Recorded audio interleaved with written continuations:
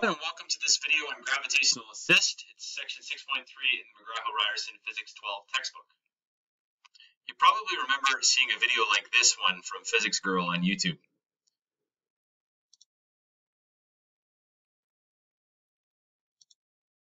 Notice in the video that what happens is the ball that's sitting on top of the basketball is launched much higher than it would ever get launched by itself if it was just bouncing on the ground. What happens is that the basketball gives most of its momentum to the tennis ball. And that's the basis of what we're going to do today with this gravitational assist. What you notice here is that there's, in the diagram that's shown, you have a planet that is orbiting around a star. And as that planet's orbiting around a star, we could put some type of satellite or spacecraft, and we could have it follow a couple different trajectories around that planet. We could have it follow this rather hyperbolic trajectory, or we could have it follow more of a curved and parabolic trajectory. And what we're going to look into today is more of that parabolic trajectory and how we can actually increase the speed of that rocket ship as it goes around a planet.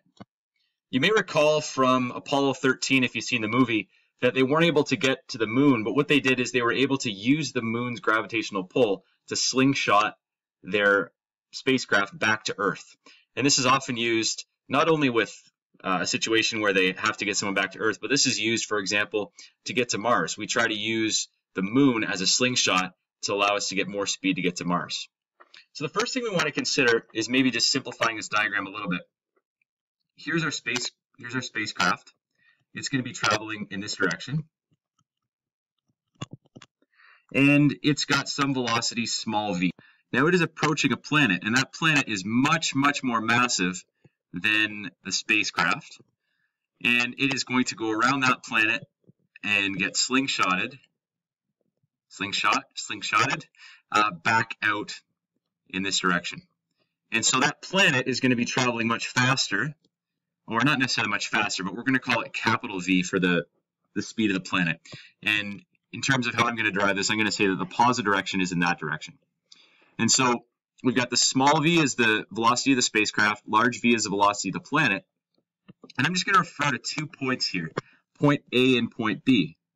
And what you'll notice is that the gravitational potential energy at A is equal to the gravitational potential energy at B. So I'm going to compare the energy that we have at A versus the energy we have at B. And so because those are equal, we're not going to worry about the gravitational potential energy here. They're both going to be equal distance from the center of the planet. So those gravitational potential energies are going to be equal. What we are going to be concerned about is the kinetic energy. And if you think about this, because there's no atmosphere that it's passing through, because there's no friction or anything like that, the only thing that's happening is you really have kinetic energy converting into kinetic energy. And so because of that, we're going to call this and refer to this as an elastic collision. Because if you remember the definition of elastic collision, it is that not only is the momentum conserved, that's always the case with any collision, momentum conserved, but what's really important to consider in an elastic collision is that kinetic energy is conserved. And so that has to be what the case is here for the reasons I just pointed out. So we've got kinetic energy conserved, we've got momentum conserved, and so between those two things, we should be able to go ahead and solve this using conservation of energy.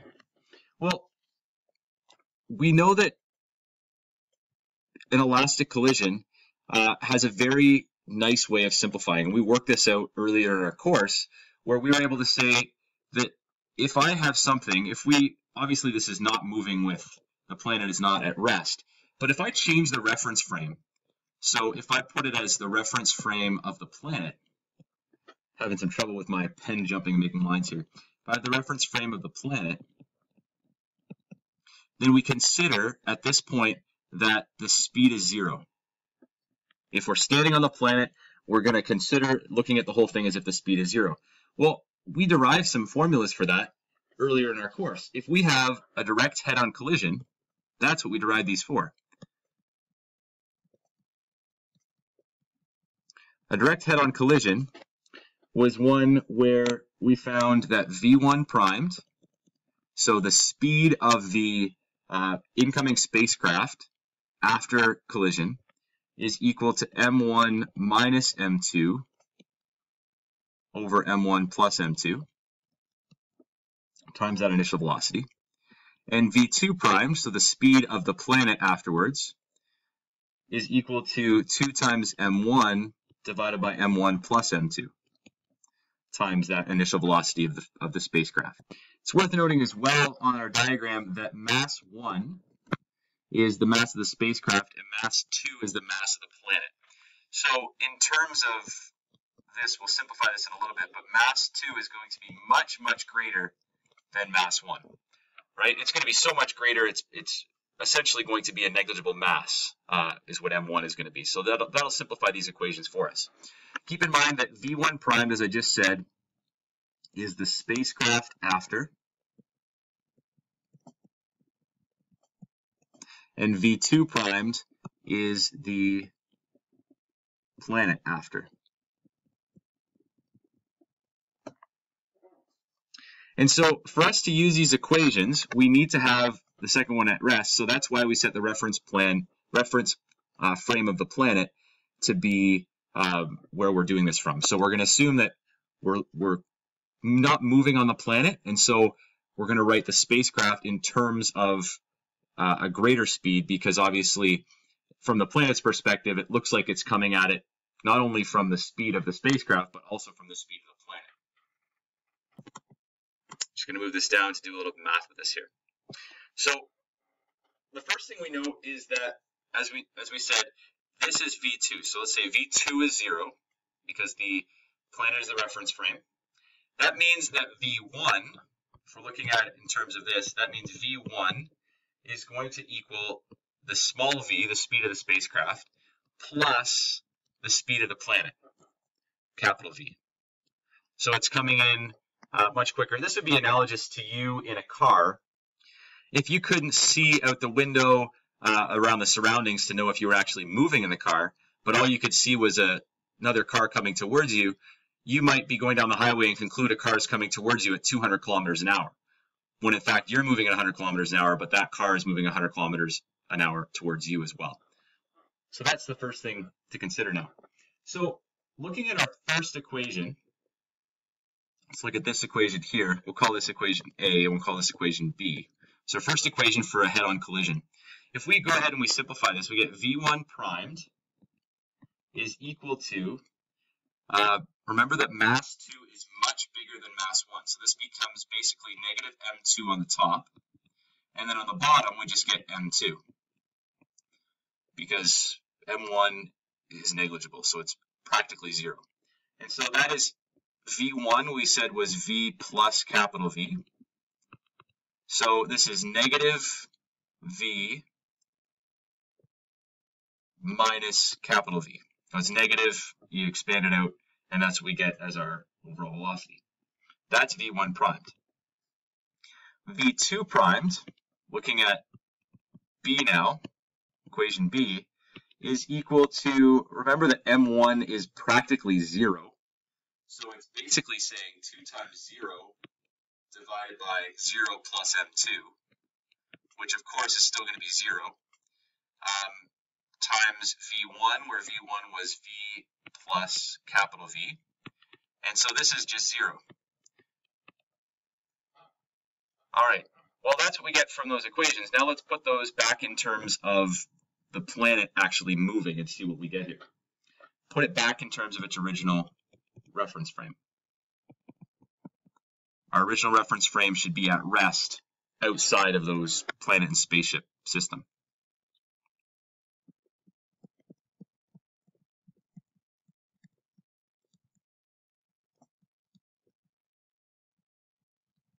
Let's just draw a picture first about what we know is happening. We know we have a planet. I'm so good at drawing nice round circles in this program. That is not at all round, but assume it is. And then we know we're now at this point, and here's our spacecraft. And so we know that planet, it's not at rest, it's actually moving at negative V, because we said positive direction is this way. And then the spacecraft, we're going to figure out how fast that is actually moving here. And so in terms of its original reference frame, v1 primed is equal to negative V minus V. And because the planet is actually moving at minus capital V, we're going to add to that, so this is original V1, we're going to add that change in the reference frame here. So that's going to be negative capital V. This is the velocity of the planet.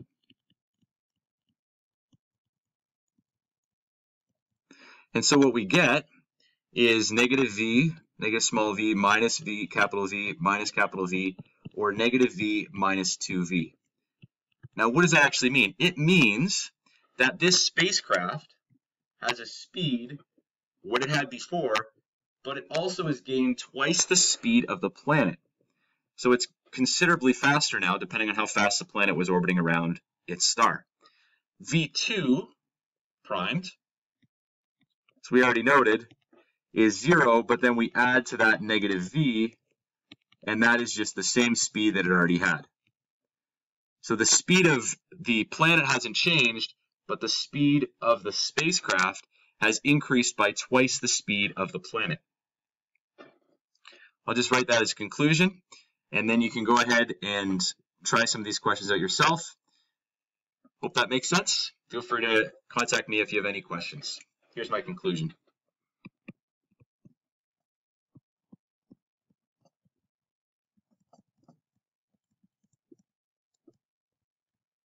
Spacecraft will be moving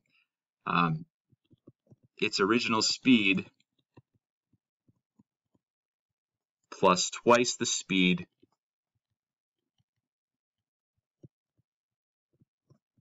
of the planet. And we're talking about the orbit of the planet. And the planet's speed will not change.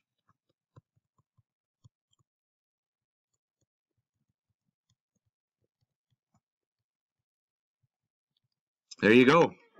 That's how you use planets to get yourself quicker through space.